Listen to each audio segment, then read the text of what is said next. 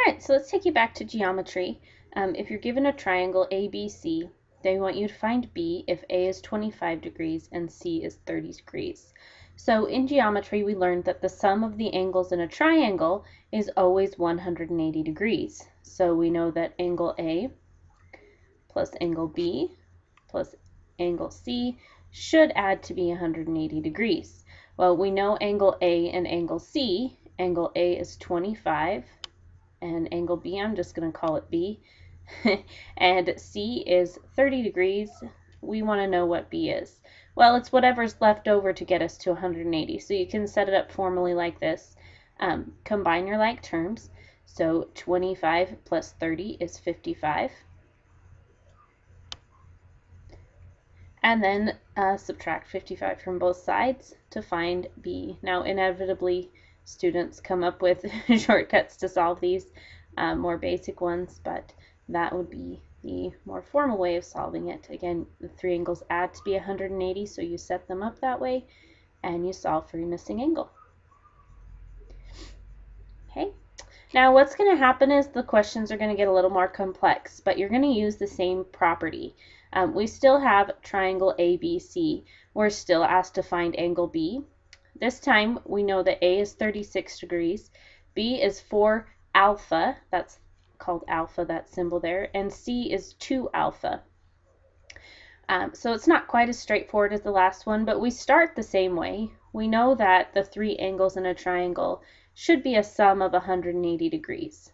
So if we substitute the values we have, we know A is 36, so we have 36 plus angle B is 4 alpha.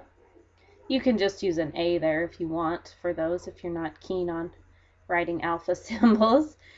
C is 2 alpha. Again, they add to be 180. We combine any like terms on his left side. So 4 alpha and 2 alpha would give us 6 alpha. And we want to solve for alpha first, and then we'll be able to find what they were looking for. You would need to subtract 36 from both sides of my equation. 180 minus 36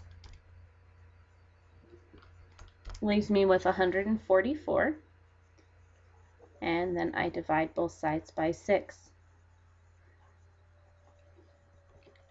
Now then you want to think carefully. So I know that alpha is 24, but is that what I was asked to find? Am I done?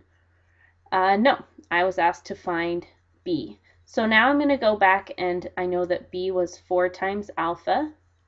We did have to find alpha first. We didn't waste our time. We're just going to substitute in what we know. Alpha is 24, so B would be 4 times 24, which is 96. Okay, so angle B is 96 degrees. If they asked for angle C, we could do the same thing. Put our alpha in as 24 and use it to find our C.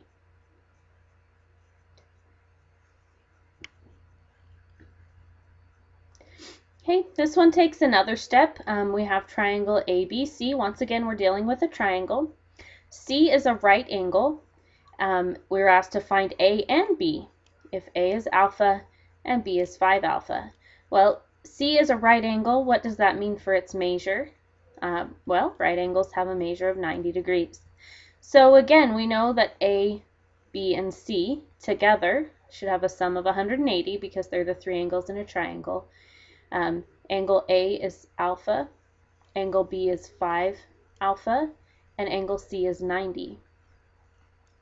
Combine our like terms, so our alphas here, we have 1 and 5 gives us 6 alpha again, plus 90 is 180.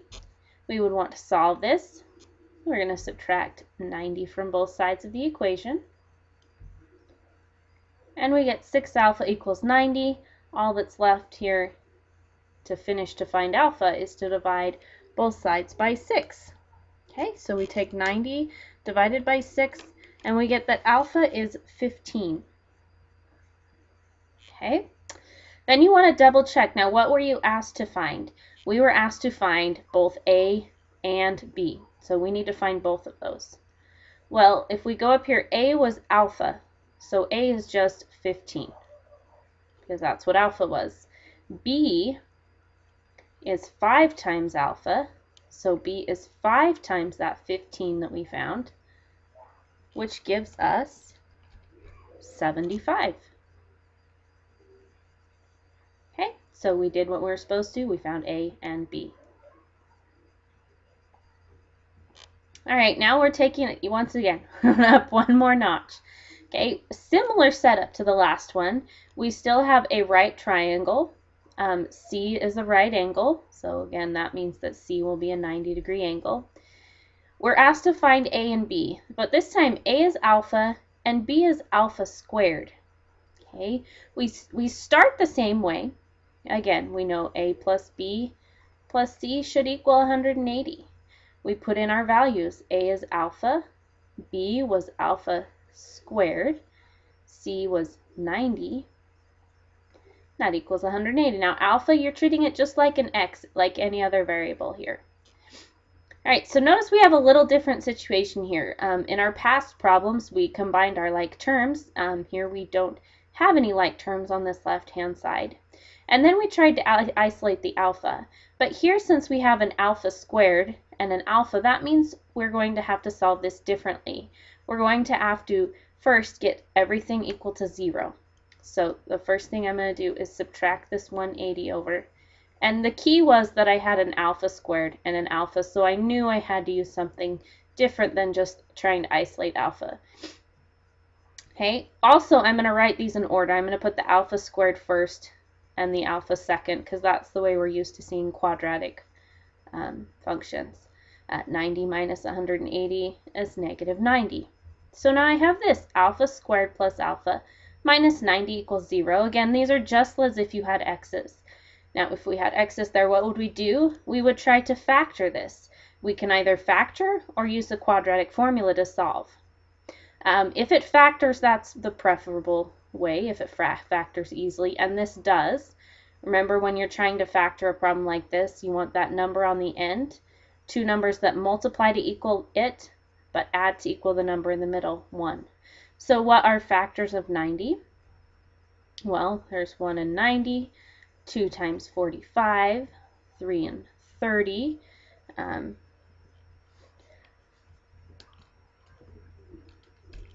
6 and 15, 9 times 10. Hey, look at that.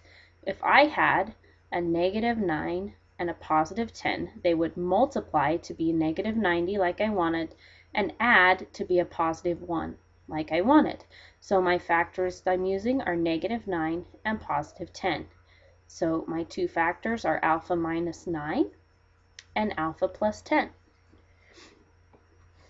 The next step when you're solving something like this is to set each of those factors equal to 0 and solve them both. So we have alpha minus 9 equals 0. If we solve that for alpha, we get alpha equals 9. And we have alpha minus 10 from both sides here. We get alpha equals negative 10. So we got two solutions here. Alpha's 9 and alpha's negative 10. But see, the issue here is that we can't have a negative. You can't have a negative angle measure inside a triangle. So we know this cannot be a solution. So our solution here is that alpha is 9, but we're not done yet. We have to go back and say what is A and B, because that's what they actually asked for. So A is equal to, well, it said A was equal to alpha, and we just found that alpha is 9. So A is 9 degrees. And B is supposed to be alpha squared. So B would be 9 squared. That was our alpha. 9 squared, 9 times 9 is 81.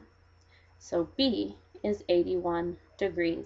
So we have a triangle with angles A 9 degrees, B 81 degrees, and C 90 degrees.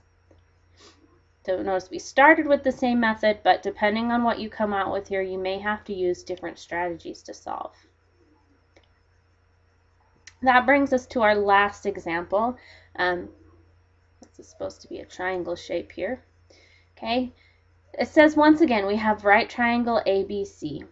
C is a right angle, so again we know that C is a 90-degree angle. Find A and B if A is alpha and B is 3 over alpha. Oh man, fractions. So we get a plus b plus c is 180. Once again, we sub in our values. A is alpha, b is 3 over alpha, c is 90, and those add to be 180. Okay, I'm going to go ahead and try to work this through. There's a couple ways you could go about this. Here, I want to kind of eliminate the fact that I have a fraction there. So what I'm going to do is subtract 90 to move it to the other side. I have alpha plus 3 over alpha equals 90. Okay, now where you go from here is really kind of up to you. One thing we could do is get a common denominator and add these two together on the left-hand side. The other thing we could do is move this over and use cross multiplication. Either of those will work. I'm going to go ahead to practice my fractions. I'm going to get a common denominator here so I can add these. If we want alpha in the bottom here, we'd have to multiply by alpha. Whatever you do to the bottom, you have to do to the top. So now I have alpha squared over alpha plus 3 over alpha equals 90. Now these have a common denominator, so I can add them together, and I get alpha squared plus 3 over alpha equals 90. Now to get rid of this alpha in the bottom, now that I have a single fraction here, if I multiply by alpha, that will cancel. Whatever I do on one side, I have to do the same on the opposite side. So I do that, and I get alpha squared plus 3 is equal to 90 alpha. And now look, we're kind of in a similar situation that we were on our previous problem. We have alpha squared and an alpha, which means we're going to have to use factoring or the quadratic formula to find our solution here. So we need to get this equal to 0. So I'm going to subtract this 90 alpha from both sides so that I have 0 on one side and everything else on the other, because that's how you have to set it up if you're going to use those methods. Okay, I notice also I can choose what order to put it in, and so I put it in our typical order: squared, alpha, and then constant. We would try to factor this, but there are no factors of 3 that add to be negative 90. So our other option, if you are not able to factor, is to use the quadratic formula. I'm going to bring my value up here, and we're going to do the quadratic formula. And remember, the quadratic formula is negative b plus or minus the square root of b squared minus 4ac all over 2 times a, where a is the coefficient here, b is the coefficient here, and c is the coefficient here. This should be somewhat review for you. Okay, so my b is negative 90, so I have negative of negative 90 plus or minus the square root of b squared, so my negative 90 squared, minus 4 times the a, as the number in front was just 1, times c, that number on the end was 3, all over 2 times my leading coefficient, 1.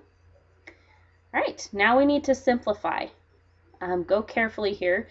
First of all, negative negative makes that a positive 90, plus or minus the square root of negative 90 squared. 90 times 90 is 8,100. To save room, I'm just going to do these two up above there. And here, 4 times 1 times 3 is 12. Negative 4 times 1 times 3 is negative 12. So 8,100 minus 12 gives me 8,088. And that's all over 2. So I have now to take the square root of 8,088, and I'm going to round it off a bit. I get 89.9333.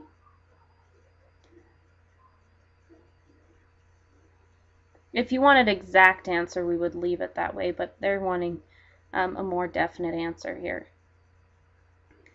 Okay, divided by 2. The plus or minus means I get 2 answers here.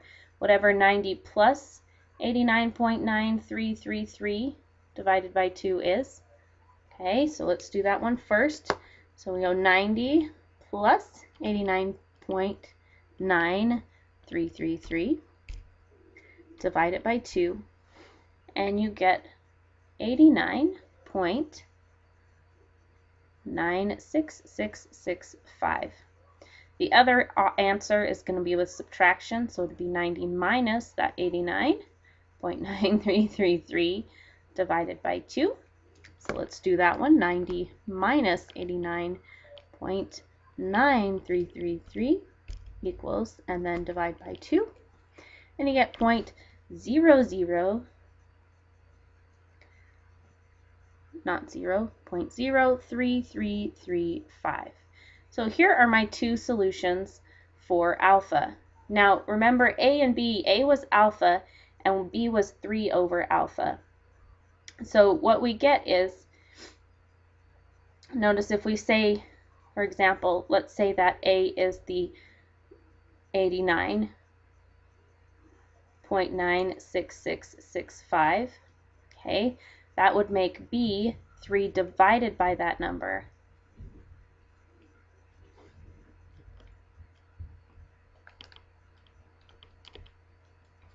which comes out to 0.003335, which was our other solution. And it really could go either way. If you